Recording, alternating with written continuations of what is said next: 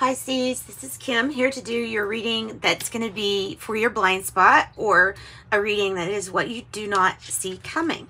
So what you don't expect. What you don't expect to come in, that's going to come in for you. So here we go. Pisces, asking that your angels and your spirit guides join us as we gather a few cards from different decks, all asking the question of what is coming in that you don't see coming. What is in your blind spot? This is the Witch's Oracle that I'm using first, Pisces. Thanks for liking, sharing, subscribing. Let's get right into reading. So, Pisces. Oh, Pisces. What you don't see coming. Oh, gosh. Sorry. Okay. What are you cooking up that you don't understand that you're cooking up? 26, the cauldron, the womb. Witch's Oracle. Let's look it up. Let's look it up. What is in your cauldron? What are you cooking up? The cauldron is central to old religion. Nice. It has a little information here. Associated particularly with Saradwin. I think it's Saradwin. I hope it is. A Celtic crone goddess of the dark moon. It symbolizes the void, the deep, the source of creation, the womb of life filled with potential. This is like getting the empty room. It's full potential. It is about the sacral chakra. You can see the wheat, so you can see there's a harvest. The color here is orangey, so it's definitely like made to stimulate your creativity here. She has a chalice of love in her hand. She may be offering that. And she has in her other hand, so the love and the spiritual, emotional is connected with the cup on the left side.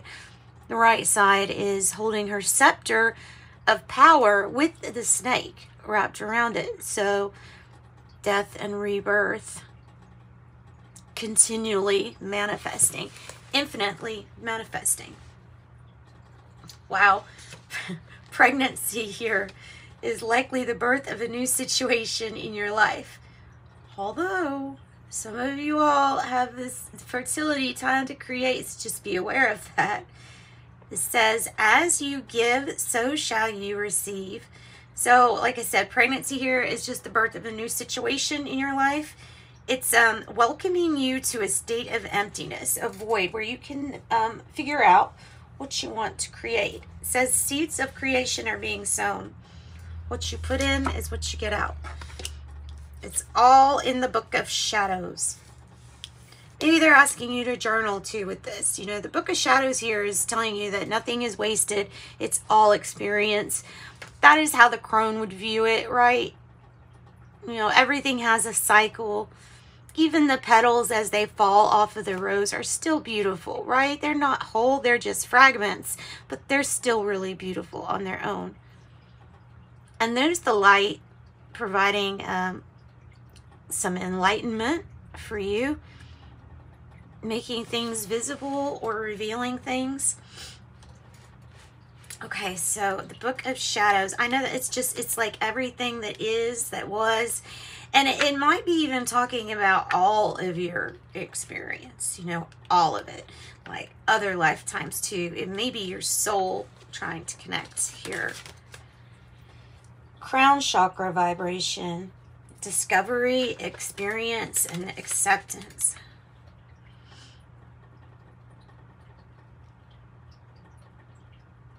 Gathering experiences is the tone of this, for you to explore yourself and explore all possibilities.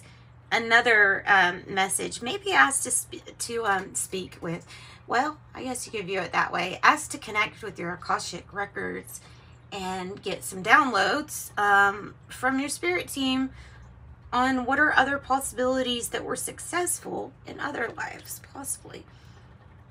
It says, be wise and understanding. Whenever you're in the deep night of, or deep dark night Be wise and understanding. Remember, life is changing. You are here to have worthwhile experiences. Wisdom from experience is being integrated into your soul. And as such, there is a connection, and from your soul to you. That is what I'm going to add to that. Oh, the horned god. Oh, wow. 33. Master number 33. The horned god. The life force. This is all of the things. Well, it is the life force that goes through all of the things that are created. And the horned god is kind of like having possibly temptations. You know, on one side you can have materialism, or you can have enough. So there is something that's going to come in that's going to feel, I feel like that your material realm is going to be plentiful. Especially if this is what you're doing. If you're cooking up something by calling on your past experience, maybe that's what your spirit guides are leading you to.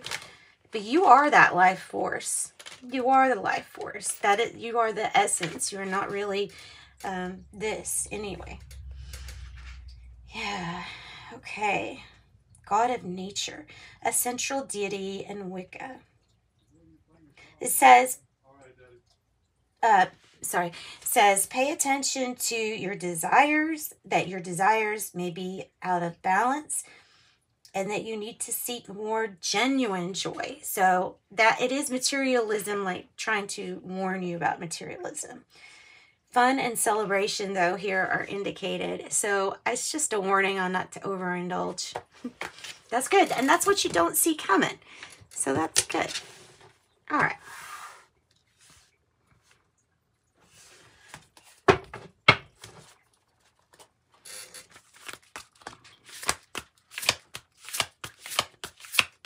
Spirit Animal Oracle. Spirit Animal Oracle. Oh, wow. What you don't see coming.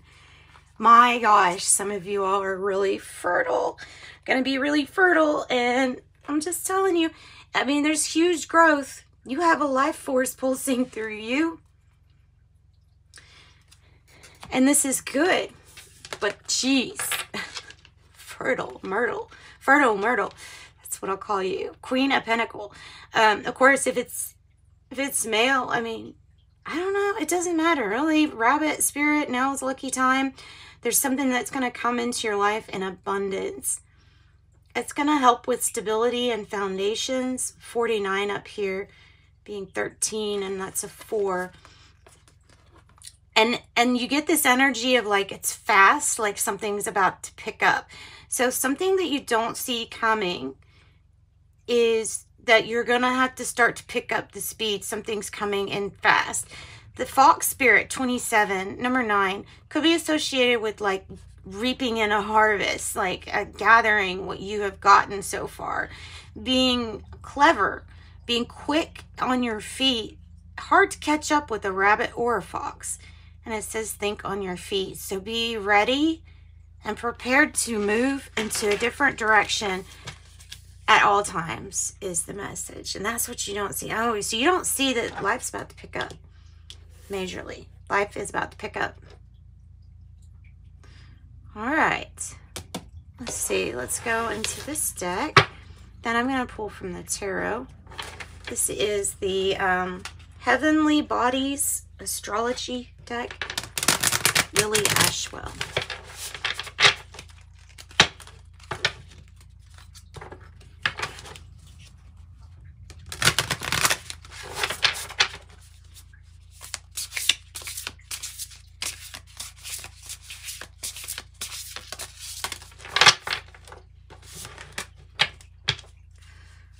Get one more if we can.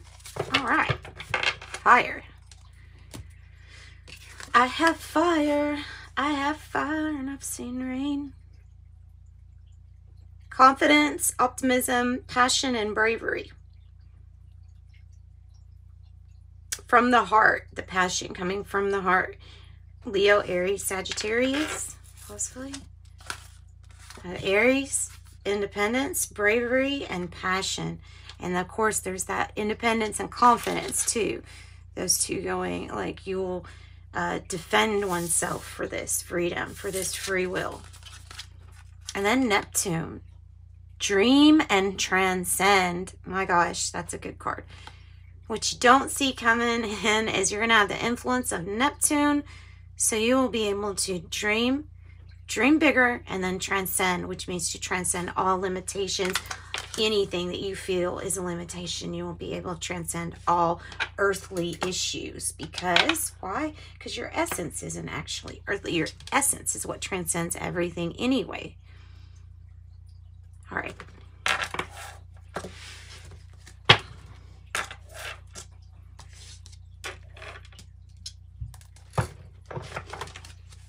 Okie dokie, Pisces. Let's pull from this deck, the Good Tarot. We might clarify if we need to. Fox Spirit. I love Fox Spirit. Think on your feet. And Rabbit Spirit. Now is a lucky time. Now is lucky time. Nice. And I'm not taking reversals, okay? But I will tell you what both meanings are. It's just going to be kind of upright right now because of the way this reading is. The messenger of water is like, better get going, or something completely, oh wow, unexpected. Something completely unexpected is going to come in. It's going to be up to you to use your discernment on whether something is genuine for you or not. 8 of Earth, use your discernment, especially when it comes to anything that has to do with work related. Getting really good at your craft. This might be an unexpected offer coming in regarding work. That's kind of what it feels like. Yeah, don't be deceived by something here. Don't be deceived by something. Know what your worth is. And get ready. Some hidden talents and gifts will be exposed. And this is using wise discernment here with the 7 of Air. Using wise discernment on whether an offer is for you or not. Let's pull up from these. Okay. We'll clarify.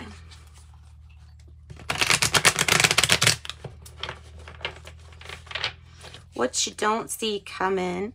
What's the messenger of water about? Something to do with commitment or a commitment. Something to do with a commitment, which you don't see coming. What's the 7 of Air about?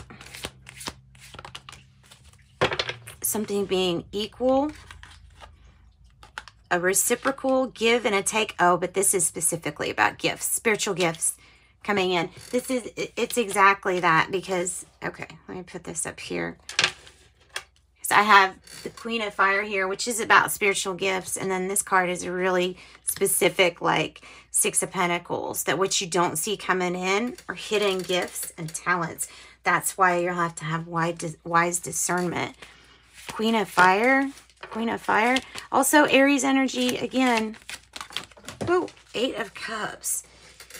8 of Cups. But I'll tell you what dropped on the floor. 5 of Pentacles. I like that.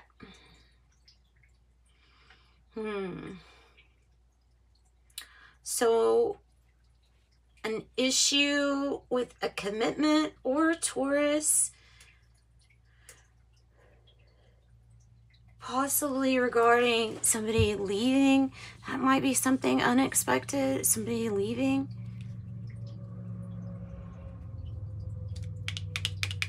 Ooh, I don't know. All right. What else?